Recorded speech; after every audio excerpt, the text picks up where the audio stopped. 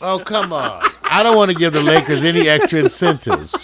Who's ranking? Okay, when you say ranking, is this what kind of a ranking? Based on wins and losses? Yeah, it's based on performance throughout a number of games. Because that's why I say, what's the rankings? Who's ranking? Well, number one, okay, I'll say this because I have to pull from different sources. It'll come from your main outlets or independent writers.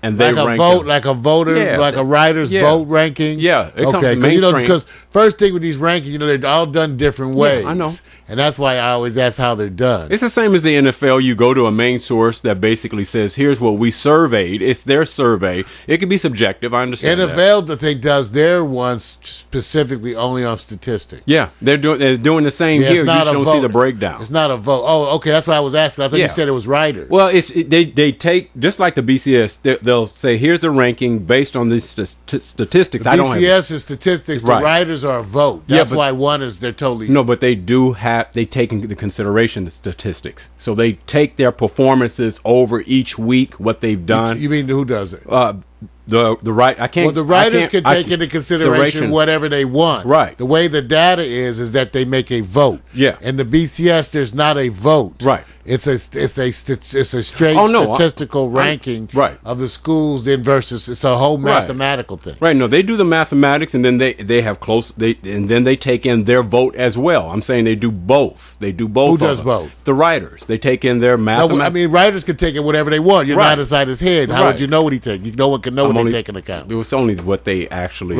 I didn't put the information up here. No, well, the difference being one being human beings, and one being a mathematical. That's the main reason I was trying to separate. Well, the BCS includes a percentage of the human vote.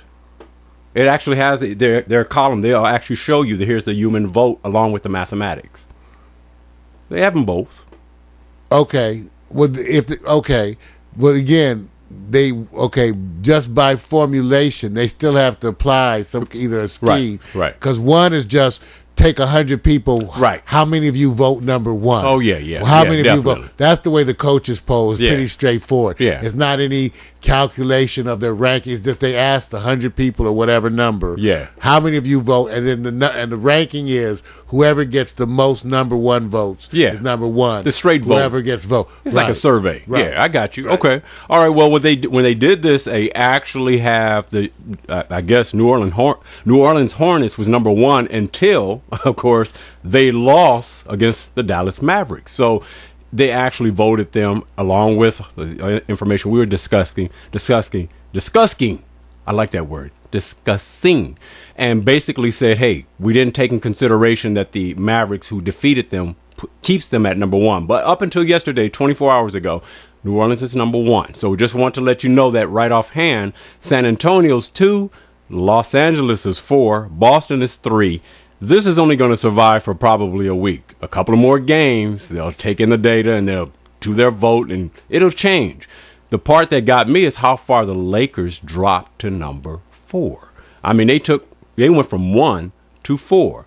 So we're not going to sit back and live on this too long. If you had to predict who would be number 1, say after Thanksgiving, Mario, if you had to just predict without any other data, what team do you think from what you've seen so far will be number 1? Will it still be New Orleans?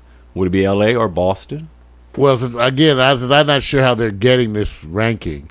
I can say that I expect the one to have the best record to be the Boston Celtics. Now, whether that makes them number 1 or not is another thing, as we learned, like with Atlanta, right? We had a team that was essentially undefeated, but no one was going to argue that they were the best team in the NFL, in the NBA. Right. So I think the Celtics would have the best record. Okay. So far, okay. And here's the part that I like. Utah Jazz jumped up to number 5 because they were on that recent tear of coming back from down in the games and finally lost against the Oklahoma City Thunder at home. So I guess they went on a road trip, beat everybody, came home, got exhausted, and Oklahoma came in and gave them a loss. And I'm pretty sure they'll take that any day. So for the most part right now, I think a lot of people are happy that a different team other than Boston and LA is not number 1. And the part that gets me is that Miami is so far down the list. So they have a ways to go to get themselves back to the overhyped media that they were supposed to be the number one team, winning 70-something games, which they don't seem to be even close to doing. Barely over 500 balls. So just okay. Yeah, and I did find it. Yeah, that's a USA Today poll. Right. And they got an ESPN poll, and they got some other polls. So this is just the USA Today. Right. Okay. Yeah. So the other people will and may or may not agree with this, but Right. and we'll find out how they did it. Right. But it is specifically a USA Today poll. Right.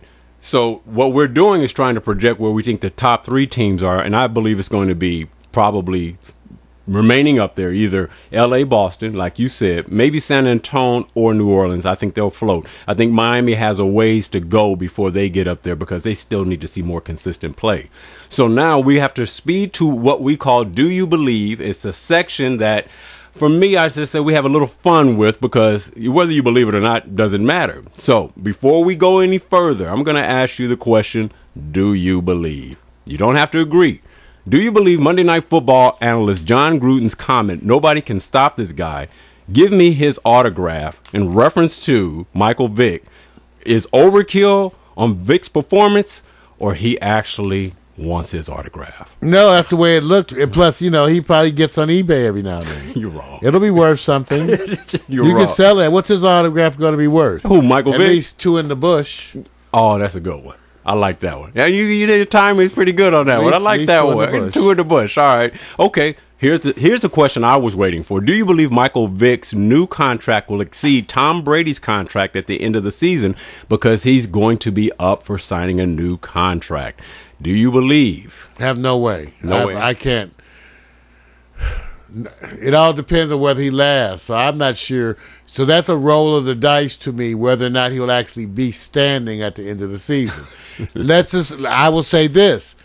If he's standing at the end of the season and healthy, then he certainly could exceed Tom Brady. Right. Even if not, and without even him, he doesn't have to even continue to do the kinds of things totally that he's done of late. Okay. That was ridiculously successful. Okay. Let's just say he's reasonably successful and survives the season. Then he certainly has a potential of doing that. Okay.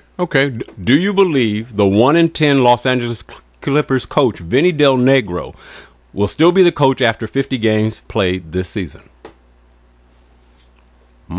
Yes. Okay, pretty good. Okay, and you know what? I agree with you, Mario. You know why? Donald Sterling will hold on to losing coaches. Oh, yeah, he does. Yeah. He's used to losing. Okay, all right. Doesn't bother him one bit. Right. So he's not he doesn't. He wins in his other things, I assume, because he's a millionaire. Right. But he certainly doesn't mind if his basketball team sucks. Okay. I'm sure he doesn't mind when he goes out. Doesn't care. He's not like Jerry Jones, who owns the Cowboys. Right. He obviously doesn't care that his team is losing. He's not embarrassed by it or none of that. That's cool. It's true. See, some millionaires would be, my team, I can't look bad. I'm a millionaire. I want to look good. He's like, they lose. I'm making money. Let's go get some shrimp. That's wrong. Okay. All right. Now, a lot of you guys may or may not follow drag racing. That's when people run down the street? No, NHRA. Oh, that kind. Okay. I thought Norman, some of the and friends, not the Rifle Association. running down the street, Norman got everybody together. I knew he was going to go there. Hey, look, you guys, I follow it a lot. I ain't going to lie to you. I love watching drag racing, especially if a woman's involved in it. And John Force has won the title this year as far as this championship run. Man's back on top again. But I have to say this. Is NHRA funny car driver Ashley Force, which is the daughter of John Force, does she make drag racing sexier if her father stops talking too much? Because he's the interviewer who basically just runs. He runs his mouth and he's entertaining. But would it be sexier if he let his daughter just drive and not talk? Mark, you going to be stumped on this? Okay. Yes, let's see. The cute 20-year-old or whatever versus the older dude. That's cool. That's a really hard one for me, Vic. Let me think on that. Well, let's see. I'll go with the young girl. How's that? I know. See, you know what he wants to see. What he's doing. We're supposed to see. That was a hard one, though, Vic. That's an enthusiast question. Because sometimes the older white guy right is attractive, just not to me. See, We all know. I'll go with his daughter. You know what? So first of all, we have drag racing enthusiasts who go like, I thought that's when friends of ours took off their heels and ran down Crenshaw. That's what drag racing was. All right. Okay. Can you imagine this woman who's maybe 20, 21, 22 she looks like she's legal. I put her in her 20s. Okay. And no offense. And she's behind a car that goes in about, say, 4 seconds up to 300 miles an hour. That's kind of sexy, wouldn't you say, man? Okay, don't answer that question. It can be sexy without the car for me. She can be sexy standing in front of a baby stroller. She could actually be sexy standing in front of a small picnic table with a chili dog and some Coke and some chili fries. Because after you get to look at her, you want to eat. Yeah. Okay, you guys. I'm old. See, when you're older, you need food with the sexy women. Sexy women food. And always eat afterward. Right. Don't eat before because you'll be falling asleep. Okay, you guys, my Do You Believe is all over. I always want to end it with a woman being on the show, but we didn't have one. So, Ashley, you keep doing what you're doing. Third in the competition for this year. I got to give it to you. Hot. So, Mario, we can go out. You can give him that famous trailer that you love the best. It's the sports. Oh, Lord. When you can run around and get jock itch, even if you're a girl, because you get it from the toilet seats, you're showering at your boyfriend's house. Watch out for your feet, too, for you peeling.